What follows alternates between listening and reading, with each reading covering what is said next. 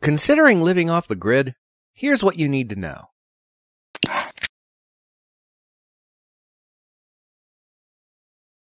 The off-grid life has become more and more appealing to many individuals. A need for self-sufficiency, increasing utility bills, and a genuine desire for privacy are only a few of the factors individuals seek from owning sustainable off-grid homes. For some, it's the excitement of a new alternative to standard living, and the desire to go off the grid and live solely by their own means. If you're planning to go off-grid, here are 3 crucial guidelines to help you get started. Finding the right location to live off-grid is critical. Although you can live off-grid to an extent almost anywhere, some areas are unquestionably more pleasant than others. In some places, off-grid communities have developed and offer some benefits from living in a more isolated area. Whichever location you choose, take these considerations into account. These are good questions to ask yourself when considering living off-grid. First and foremost, what kind of weather do you anticipate? Is the weather unpredictable? Are natural disasters likely to strike the area? What natural resources will be available in the area? Are there any natural habitats there? What are the conditions and quality of the land and soil?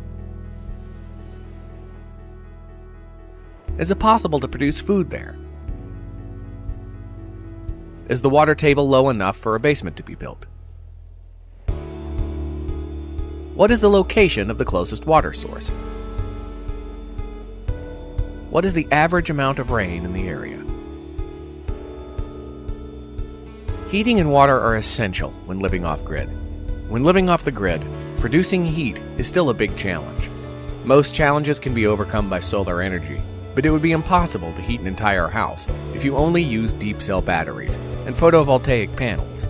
There are many kits available for off-grid solar installation, and batteries for off-grid solar are becoming more efficient each year. One such battery example is the Tesla Powerwall off-grid power source.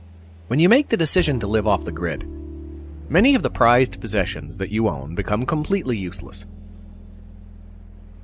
Perhaps even more interesting is the fact that the items you once felt were irrelevant instantly become more important. Of course, the advent of solar-powered water pumps made pumping water simple in sunny weather, but what about during long stretches of cloud cover? So what are you going to do? Fuel is required for generators. Hand pumps only need a small amount of effort. You can get water from a well using electricity if you use a hand-operated pump. Gardening and considering livestock. Going off the grid involves more than just detaching from city amenities like power and water. Starting to grow a vegetable garden will help you become much more self-sufficient. Fruit trees can be a choice to complement your growing, depending on your area. Don't forget about livestock. Chickens are easy to hold and produce eggs, and rabbits are another common off-grid small farm animal. They reproduce easily, produce meat, and are relatively simple to raise.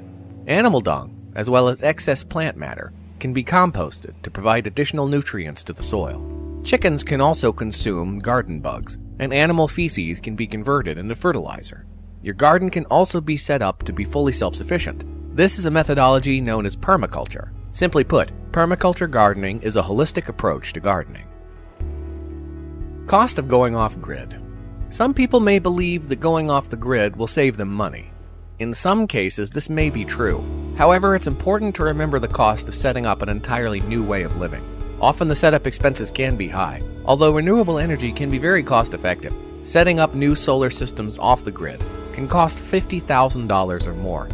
Check out the solar panel off-grid calculator for more information. This video is intended to provide constructive advice for those considering an off-grid lifestyle.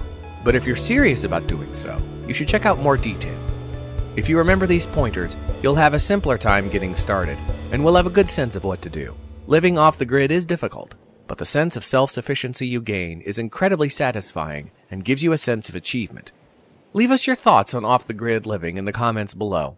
Also, remember to like and share our video.